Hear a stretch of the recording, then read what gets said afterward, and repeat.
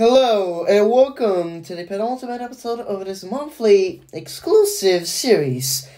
This is a double episode since I've skipped a month. Today's group is Digi. A lot of people requested me to review individual idents at a time, but I've decided to just put all of them in one because they're really short and there's only one or two idents each channel. By the way, these idents didn't really change much since they've launched, apart from Digi Sport. So let's start on that.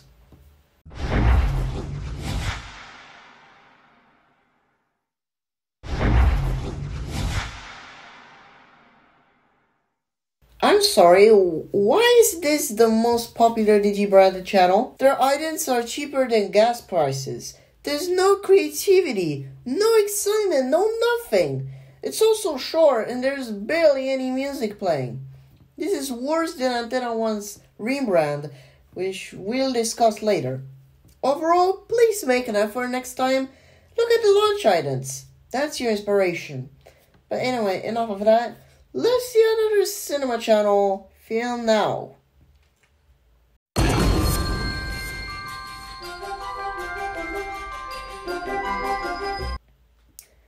Okay. Not that much effort put into that either. I see that the background looks kind of like a theater, but there's no real difference. And by the way, this is a template, because that ident style is used to the predecessor channel, Digi Film. Do you see a difference? For me, no. Unfortunately, this is another disappointment. Can Digi Live disappoint me even more? Let's watch the ident to see it for ourselves.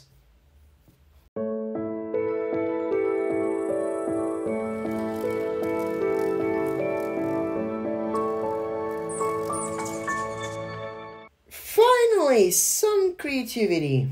I don't get the color letters though. Does that symbolize the colors of nature or something? Because that's what I'm thinking. Anyway, I like the bird in the corner flying around doing basically nothing. It's hilarious and kind of sad at the same time. Not bad for Digi Life. It's better than the others, so I'm counting that as a good ident. Next up on the entourage of Digi branded channels, we have Digi World.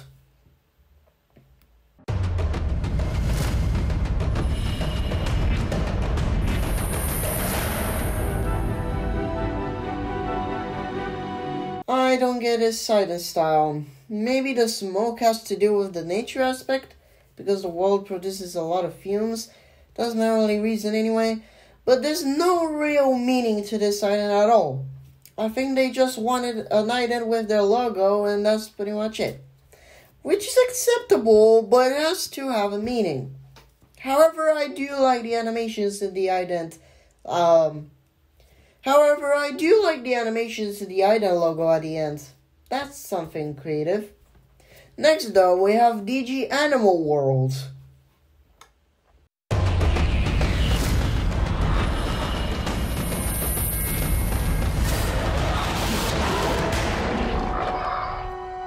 These channels, man, I don't know the difference between Digi Live, World, and Animal World.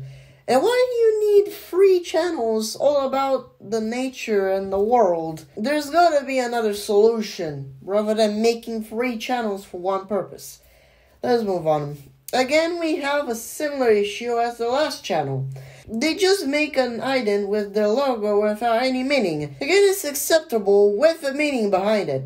And something creative, like with Digi Live, for example. If this channel is all about animals, why didn't you put in an animal right next to the logo?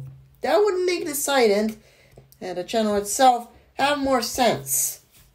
And last but not least, Digi 24, which is national.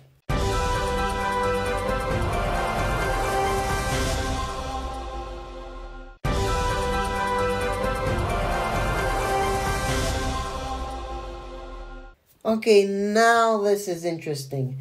We have a lot of objects moving along, the most predominant object being the globe that every European channels use, and I still don't get why, and then the logo, followed by the text commercial break or promo. This has more effect than any other channel on this list, but then again it's not my favorite, especially with the globe and everything.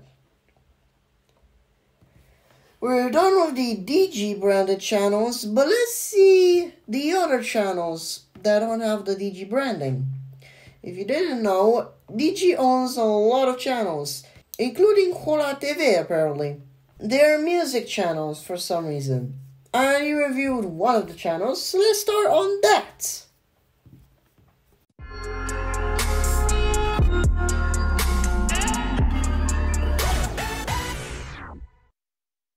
This is interesting. We have, I presumably say, glow sticks, and the speaker is attracting the sticks like a magnet. We also have small bubbles, maybe added as a decoration. I quite like it, even though it looks like science fiction going on. The next channel is in its name, Music Channel.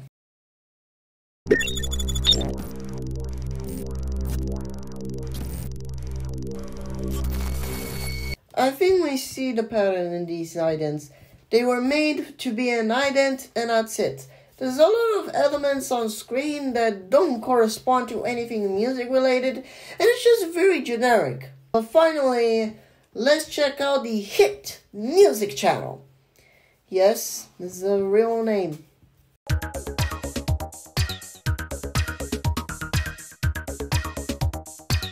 Just like the other channel, there's a lot of elements that don't correspond with the music genre. I mean, there's technically one thing, the microphone, so that's something, but it isn't really that special if I'm honest. In conclusion, they have too many music channels and too many disappointments, especially in the Digi branded channels.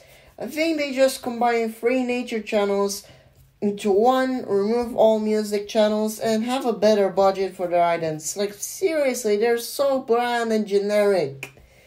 Why? But that's enough.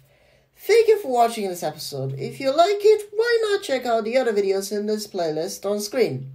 Until a new episode launches, we'll see you on the final episode of Mega RODents this year.